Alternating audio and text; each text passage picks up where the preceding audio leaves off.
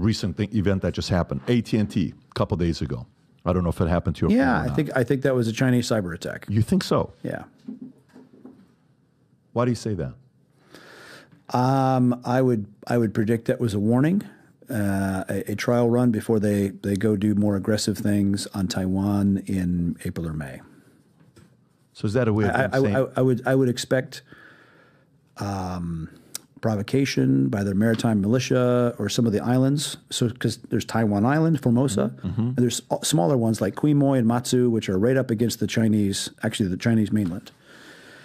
I can see some incidents there where they seize those or stage an incident or an accident, and they end up putting hundreds of Chinese maritime militia, which are just PLA troops called maritime militia, and they'll see what the West does. Is Biden going to roll an aircraft carrier if that happens? And so they will test and see if there's consequences. Test and see if there's consequences. They now do hundreds of Chinese Air Force aircraft that overfly Taiwanese airspace all the time without consequence. They shoot missiles over Taiwan, over Japanese territory even, without consequence.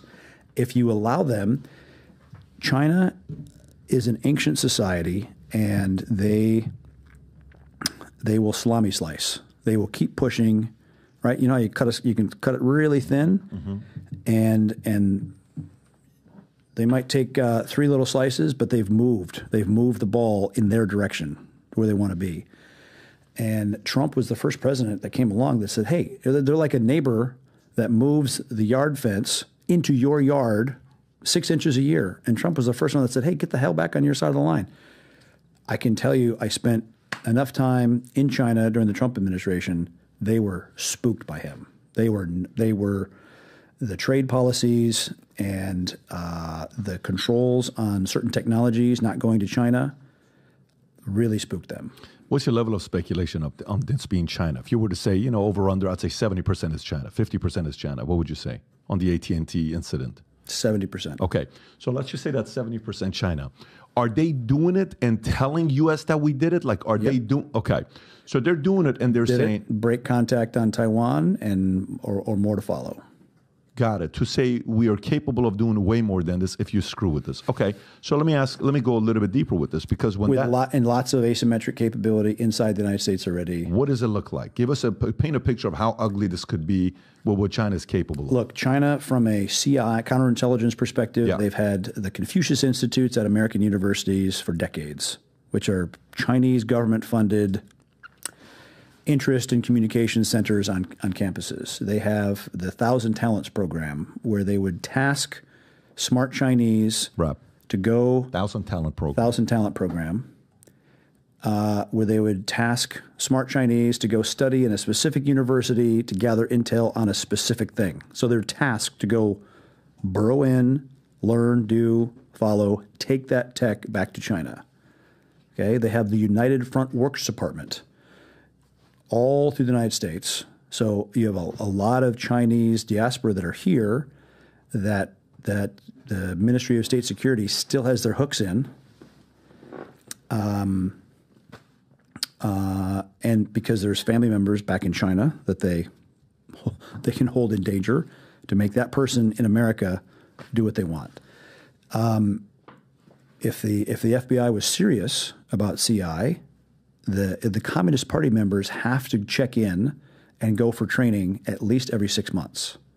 So there's it's called the General Management Department. It's like the HR department of the Chinese Communist Party, and they oversee the training you have to do every year.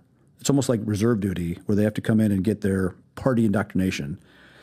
If they were smart, surveil every consulate, every known Chinese facility, and see who's going in and out of there. Those are the CCP members that are here in the United States, working, living, studying, and some of them even working for the U.S. government.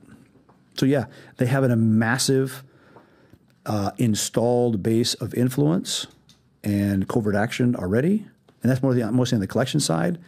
And because of the massive illegal flow of migration, there's a lot of Chinese males, military-age males. They're not all Chinese soldiers. They're not all Chinese spies. There's a lot of men. There's like 40 million males of marriage age in China with no prospects of marrying a female because of sex selection abortion. When they had one-child policy, the parents would abort a female baby and have a male. So these dudes are in China with an economy not doing great, with no prospects of a female. They say, hell, I'm going to America. Now, if only 2% of those millions are bad, still really bad. So again, that is a serious CI problem that needs to be mopped up. On the cyber side, I mean, AT&T, phone goes out, right? So can they... Knocked out 911 service. That's right. So can they... What does their cyber attack capabilities look like?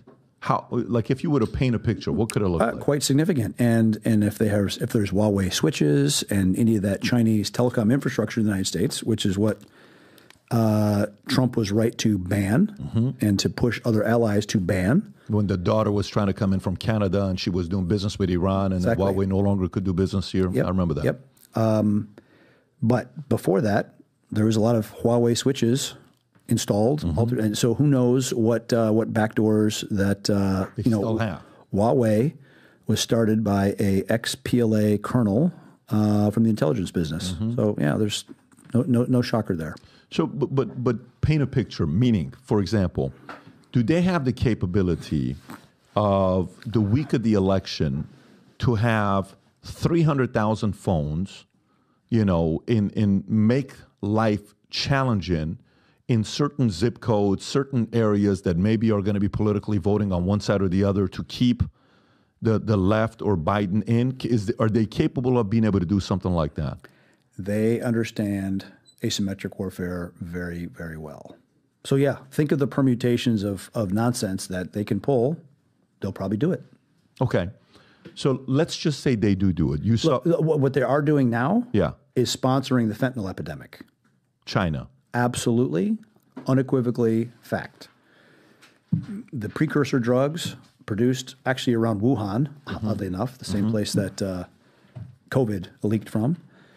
And the stuff is shipped to Venezuela, Venezuela to Mexico, formulated into fentanyl. And think about it. All these fentanyl deaths, like 109,000 Americans killed by fentanyl.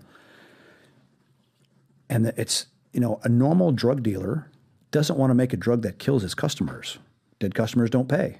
They don't buy, right?